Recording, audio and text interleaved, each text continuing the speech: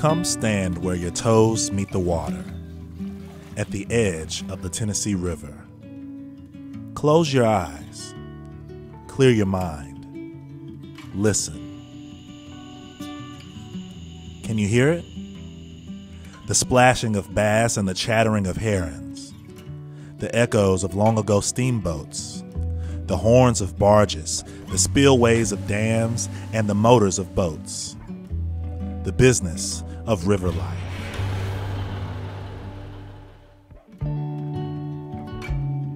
Can you hear it? If you listen closely, you can hear the river singing. Some say the voice belongs to a woman, a spirit of the Tennessee River. At times, eerily melancholy and sweet with longing.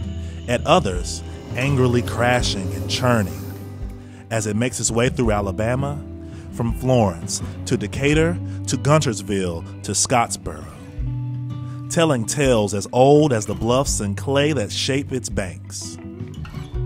Can you hear it?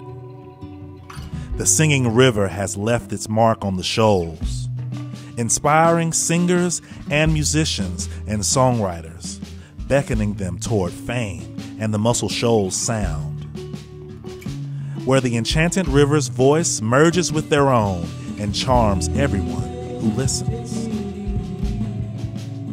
Now open your eyes to the water dancing along the horizon, placidly powerful, always changing, yet always the same.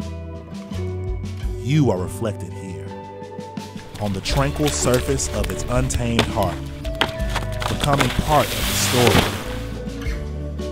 story, part of the song of the mighty Tennessee River.